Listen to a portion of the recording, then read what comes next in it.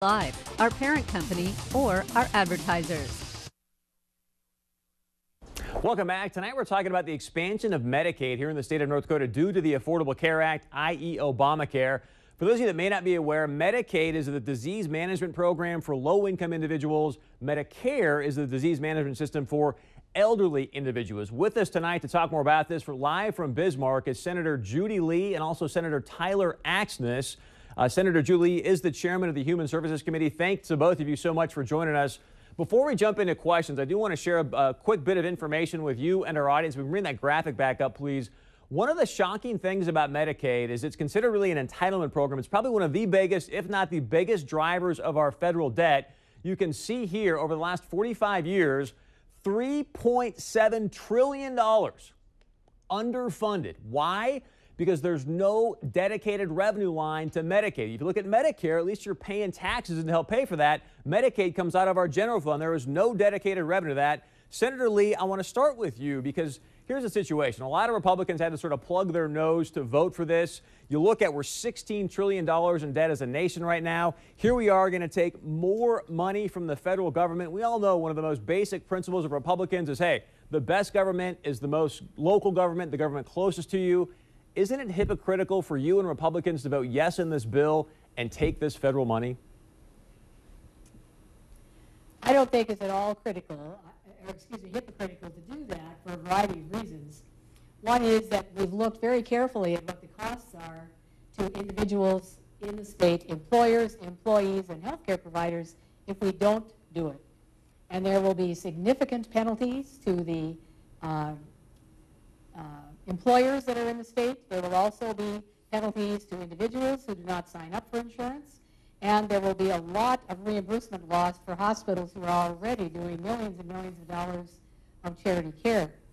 In the meantime, we have a gap that has existed because of the Supreme Court ruling that means nobody at 100% of poverty or less, and that's only a little over $15,000 for a year for an individual, has any benefits at all because it was assumed that the expansion of Medicaid would be universal and it would all be there. So the people who need care the most will get none of it.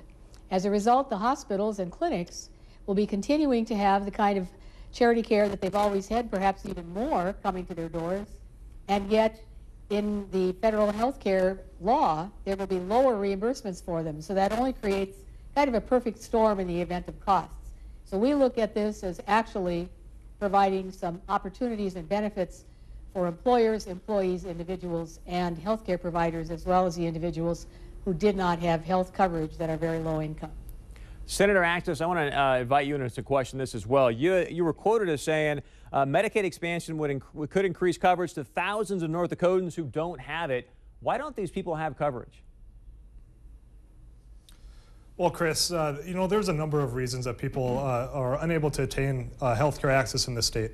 And that can be because they're working a job that doesn't provide the coverage in their benefit package, or it's because they're not working enough hours. And some of these people, they're working at our local gas stations or working at our supermarkets, and they're not getting either the adequate funds to purchase their own, or there are other vehicles that just prohibit the access to it. And Medicaid expansion is going to expand the eligibility rate up to 138% of poverty. And we're talking for a family of one or a single individual, that's between $15,000 and $16,000 a year. These are working North Dakotans that just because of the options that they have when it comes to their employment are unable to attain the health care access that they need. But here's my question. I mean, aren't we just really putting a Band-Aid on this situation? You just saw or heard the numbers I mentioned. And the driver is obviously health care costs. And by us saying, hey, let's just expand this, we're not really getting to the root of the problem. We're not talking about health. We're just saying, hey, let's just put more money on this so we can have more money towards a disease management system. Why is there nothing in this? This is a question for both of you. And Senator Axness, I want to start with you. Why is there not more in this conversation? But hey, let's actually get to the root of the problem and talk about having better health for individuals. Well, I think that is, I agree that that's the underlying problem of our overall healthcare industry is that we're not doing enough preventative care at the moment now. We're treating an illness after it's occurred, and I think that we have incentives within the Affordable Care Act and hopefully within our Medicaid expansion program that the state of North Dakota has modeled to make sure that the people are getting the health care that they need up front, which is eventually going to reduce the costs in the long run. Senator Lee, I want to give you the last word on this. We're going to come back and talk about the diversion in a moment. But anything else, Senator Lee, you want to add about this Medicaid expansion? I think it's important to know that 75% of the people who are going to be covered under this are members of working families. These are people who are making very modest incomes, who are not able to get health insurance through their employers, and the employers are going to be obligated to pay up to $3,000 per employee in fines if they don't provide it. And the employees will not have coverage on the exchange if they make less than 138% of poverty. The goofy thing about this is because of the way it's set up, if you're making $16,000 a year, with the exchange you could get a subsidy and pay only $320 a year for your insurance. If you're making $14,000 a year, you get no help at all, and as a result you could pay up to $4,000 a year for your insurance, and of course there's no way somebody could do it on that kind of income. I got to tell you, I feel like we're being suckers here. You know better than I do. They're going to pay 100% the first 3 years. Then after that, we got to start taking money out of our state budget to help make up for this. Incomes are increasing in North Dakota. I just don't think this thing's going to bode well in the next 4 to 5 years. Stay with us. We're going to keep the senators with us because we all know about this big vote that took place on the amendments for the diversion. What's the future of the diversion? Where does it go from here? Stay close. We'll be right back. And as always, please join our conversation. Go to the website 630pov.com. You can email us there, text us at the number below, and leave us voicemail message. Welcome back. Ian, with us live from Bismarck, Senator Judy Lee and Senator Tyler Axness. I want to visit with you both about the future of the FM diversion project. Heated debate Tuesday on the Senate floor. Senator Lewick out of the Wahpeton area put in the amendments, hey, no money out of the state unless the diversion's fully funded. That passed 24-23. We come back on Wednesday. That got wiped out, I believe, 29-17. Senator Lee, I want to start with you. You've been serving since 1995. Tell us what happened between Tuesday and Wednesday to switch the vote so much. I think it was really important for people to have some of the other facts about what was going on. And that is what happens. This is very fluid at this time of the year. Senator Axness and I were just discussing that. And there was additional information. It's important to know that the federal government does not write one big check. This comes incrementally, as we see from the announcement this afternoon.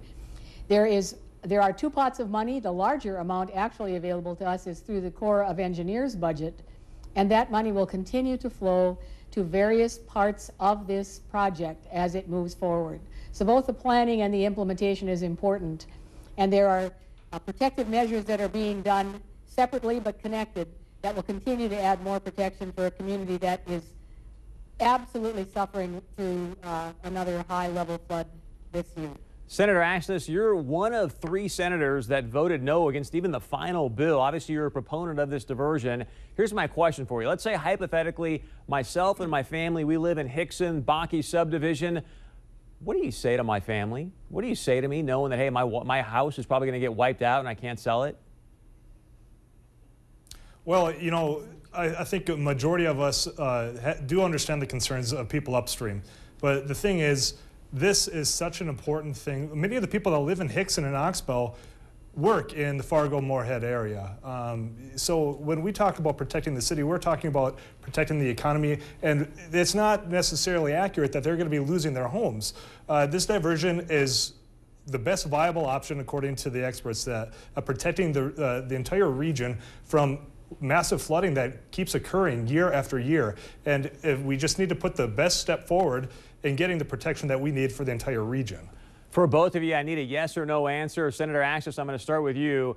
Do you think what's currently in this bill stands as it is so they don't need full federal funding? When this thing's all said and done, the session is over, is this bill going to say, hey, we don't need full federal funding to get state dollars for the diversion? Yes or no? I believe that it'll come out as is after amendment yesterday. Senator Lee, you agree with that? I agree that it'll move forward as it is. All right, to both Yes, of I you, do. thank you so much for your time. We really appreciate it. We know it's been a very rigorous session, so we appreciate your hard work. Keep it up. We look forward to having you back on the show. And as always, stay with us. Go to our website, 630pov.com. Join our conversation. When we come back, we're going to get to more of your feedback and a very special soundbite I'm going to share with you. Email us Text us at the number below, and also you can leave us voicemail messages. We'll be right back. Hurry in for the final days of